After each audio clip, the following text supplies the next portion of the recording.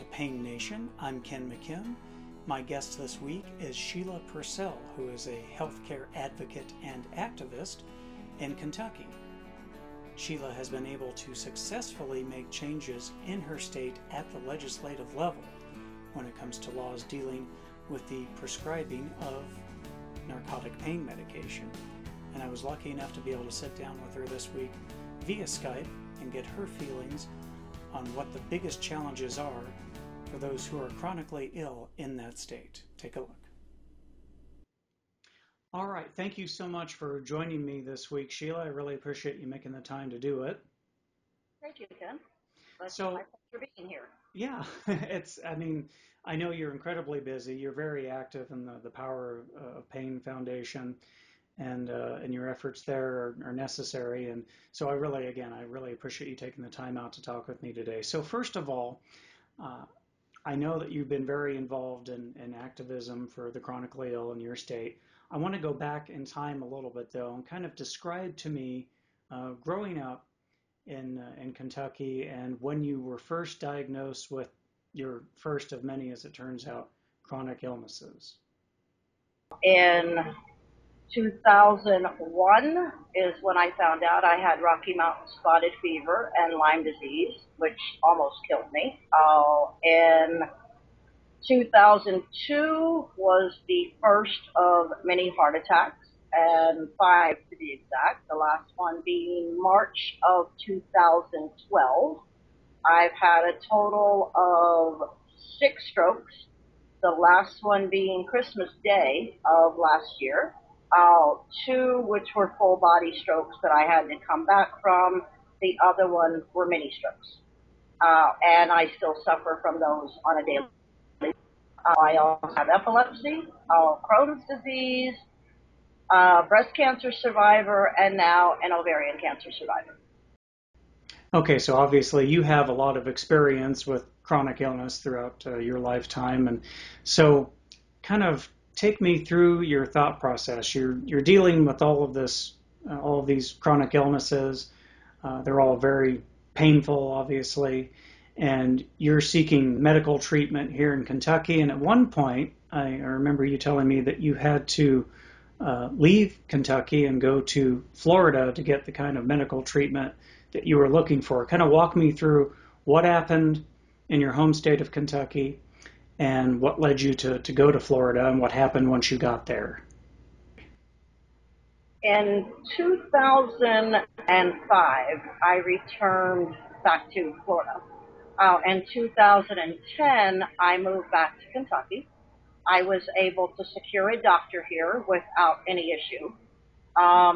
Unfortunately, in 2012, there was a family emergency, and I had to return to Florida. I was gone approximately 9 months. I came back. I waited till 3 days before all of my medication was to be refilled. I went back to the doctor that I previously had, who informed me he could no longer see me. That while I was gone, there was a law passed, called House Bill 1, also known as the Pill Mill Bill in Kentucky, in which doctors were not allowed to write any pain medication. I found that hard to believe, so I started making phone calls to other doctors who refused to see me, 243 to be exact. I then started calling my state representative. I wanted an answer as to why I could not seek treatment in the state. They told me that I was lied to, and at that time I had just been diagnosed with ovarian cancer. I couldn't wait. So I had to return to Florida to receive not just the care that I needed for that, but the ongoing medication to control my seizures, the blood thinners for the stents in my heart, the stents in my brain. It was an uphill battle to realize that the state of Kentucky passed a law that literally threw hundreds of thousands of people out without any pain care whatsoever with the 30-day notice from their doctors. And now I'm still going to Florida. I have to. I cannot get any treatment here, none. So clearly, there were some issues with this state law, this House Bill 1, because it sounds to me like it was greatly restricting the amount of medication that could be prescribed as far as how many days worth you could get. And so, if I'm understanding correctly, that's what you set out to change. So kind of walk me through that process, how you began your plan of action, how you actually began to reach out to your state legislators in order to get them to listen and see that this was really something that couldn't continue. The way that I got involved in it originally was the law, House Bill 1 was set up where no matter what was wrong with you, if you had any surgery in the state, you were only allowed 3 days worth of pain medication upon being released from the hospital. My niece had a double lung transplant. I had a group member that was in hospice, and it just wasn't working. And that's when I started calling lawmakers and legislators. And lo and behold, one of my state representatives, it actually touched his own mother. She had heart surgery. And when they released her from the hospital, they released her with 3 days worth of pain medication. And he argued with the doctors. And he was one of the biggest supporters of this bill. And he then called me and said, this is what the doctors are telling me. Is this what you are hearing? And I said, it's not what I'm hearing. It's what you signed into law. This is what you made law. And he didn't believe me. I pulled the law up and I read it to him. And he realized then that there was a flaw within the law, so to speak. We worked hand in hand. My group wrote countless letters and emails and phone calls. We contacted the Kentucky Medical Licensing Board. Any and every representative that voted for this law, I contacted personally, either via hard copy, letter, email, phone call. I made sure I contacted each and every one of them to let them know. Now, not only has it affected everyone, it's affecting a state representative. What are you going to do? There was other parts of the law that needed to be addressed, but with the revision made in February of 13, we were able to get the 3 days worth of pain medication after surgery pushed to 14 days, which is reasonable. Anyone that has surgery should, upon being released from their hospital, see their doctor within that 14 days. And that I was comfortable with. Okay, so first of all, congratulations on being able to actually get that changed at a legislative level. I'm not sure you realize how difficult that can be. You're obviously acquainted with the process, but that's amazing to me that you did that. So congratulations to you and to every member of your group that was active in making that happen. I also understand, though, that you were still receiving care from a physician outside of Kentucky because you were having trouble finding any doctor within the state that had the knowledge and the desire to treat your many conditions, and that millions of other residents of Kentucky are facing the same thing. They're facing doctors that are unwilling or just don't have the knowledge to treat them, and doctors who are unwilling or just simply afraid to prescribe not only pain medication, but any kind of medication for mental health issues, anything chronic. They're scared to prescribe it. They just really want to be very hands off. And so the people in your state are left with no choice but to go looking elsewhere. The average patient, chronically ill patient in the state of Kentucky, you're correct. They're seeking treatment elsewhere. To find a doctor here that will be hands-on and be proactive, this is not going to happen. They're scared. They're terrified. For me alone, again, I said this before, I called 243 doctors. I was able to see one out of the 243, and he would not treat me. The way that it is in Kentucky, once you can secure the doctor, they're either pushing injections, they're pushing the nerve stimulators. So the average person in Kentucky is not receiving care. They're not receiving pain medication. They're not receiving mental health medication for PTSD, anxiety disorders. Children that need ADD, ADHD, at one time had to present every month to the doctor to be able to get their medication to take a urine test. That was also part that we were able to change. I myself, I'm lucky. My doctor that I had where I lived before, once I called him and said, I cannot secure a doctor here. What do I do? He agreed to take me back. He's able to treat all of my conditions. He's able to send me to the neurologist that I need to see or the oncologist that I need to see. I'm one of the very few lucky that is receiving treatment. I'm one of the very few lucky ones that doesn't have to sit day in and day out in pain. However, just about all is still leaving and seeking treatment elsewhere. Again, the doctors are scared to death. They don't want to write the medication. They're not going to write the medication. I don't care what's wrong with you. They're not going to do it.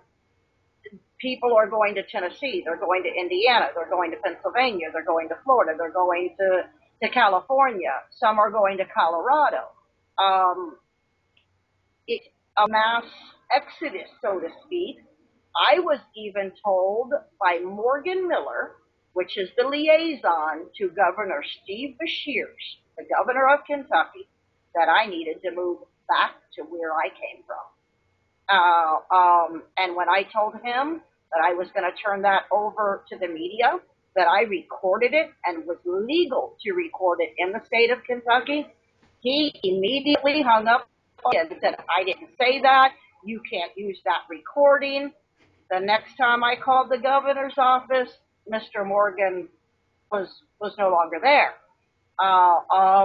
So again, I'm one of the lucky ones. The average patient, this is what they go through. If they're lucky enough to get in to see a pain doctor, their first visit is with the doctor. Then they have to seek psychological counseling to make sure that they're not drug seeking. That's the second visit. The psychological counseling doctor is within the confines, so to speak, of the pain management doctor. Both times you have to pay for a urine test, upwards of $500. Once you can pass the psychological testing, then on your third visit, they may give you minimal amount of medication. But again, they're pushing these nerve stimulators. They're pushing the depomedrol lidocaine shots. They call them trigger point injections, which are the same injections that killed thousands of people a few years back, if you remember, from a compounding pharmacy. So that's the average day in a pain patient in the state of Kentucky. Okay, so very quickly then, kind of summarize all the things that were changed in the law as a result of you and the efforts of your group, your lobbying efforts, and kind of take me through what you think is the next challenge there in Kentucky moving forward for people who do reside there who have chronic illnesses. So far, we have been able, as we've already discussed, to get the 3-day law changed for surgery patients, I should say, from the 3 days to the 14 days. At one time, it was mandatory by House Bill 1 that every month when you went to the pain management doctor or the regular doctor that you had to get a urine test. That has now been changed to once a year if the doctor does not feel as though you are a threat as far as abusing your medication. Twice a year if they feel as though it's a possible threat. 3 times a year during one of the previous urine tests or upon speaking with you, they think maybe you're diverting your meds. However, the doctors are not doing that. They're still saying, oh no, it's law and this is what we have to do. We were also able to get changed, again, the children with ADD and ADHD having to be embarrassed and take a urine test in front of a nurse every single month. They don't have to do that anymore. It's the 4 months out, they now have refills on their medication. Our next step that I would like to take, or the avenue that I would like my group to go down, is when you have your medication filled, if it is a controlled substance, the pharmacies are requiring you to give your social security number. They're saying that it is law. That is not what House Bill 1 states. House Bill 1 states you must have a patient identifier number. That can be anything. It can be your driver's license number. It can be a number that you and the pharmacy come up with together. It does not have to be your social security number. They're saying it's law. And when you show them the law, they kindly ask you to leave their pharmacy. So my next step that I want to do as far as this piece of legislation is correct that. I do not want the pharmacies to require your social security number. 80% of all identity theft start in the medical field. So that is my next step. That's the next part of this law that I want changed. I also want the legislators, the lawmakers, to understand that the doctors are still terrified and that they have to lighten up a little bit more. Still trying to educate the doctors, and I don't know if it's greed on their part, that I'm not required, and no patient is required to take a urine test to the tune of $500 every single month. And when you point it out to the doctors, you get what we call here in the state of Kentucky as the green slip. You receive a certified letter that said there's philosophical differences between you and your doctor, and they're not going to treat you anymore. So it's more working with organizations, doing videos like this, working with my lawmakers, whether it be in the House of Representatives, senators, congressmen, to tweak the law just a little bit more and make it more conducive for, again, not just chronic pain patients, but chronically ill patients across the board, whether it be pain, whether it be PTSD, whether it be anxiety. We are at the back door of Fort Campbell Army Base. This has affected our veterans. It's affecting our children with ADHD and ADD. It's affecting our senior citizens. It's affecting our insurance companies. It's affecting Medicare. It's affecting Medicaid. Now, little granny who's got a bad hip, where she was allowed before to go to the doctor every 4 months, isn't allowed to go to the doctor every 4 months anymore. She now has to go every month. I don't know about you, but I don't want my parents at the age of 80 having to go out in the dead of winter to go see the doctor to receive any form of pain medication because their hip has been replaced, or their knee has been replaced, or their arthritis is acting up because it's 30 degrees outside. It's not fair. So there is still work to be done on this law. And I'm going to continue to spearhead it and work on it and do what I can at my level to make the legislators listen, make the lawmakers listen. There will be a trip made in February back to the state capitol in Frankfort to talk to them yet again. I'm now working with Barbie Ingalls with the Power of Pain Foundation, and she's teaching me a lot when it comes to advocating. And I could never thank her enough for that. I'm learning so much that now I know exactly how to concentrate my energy.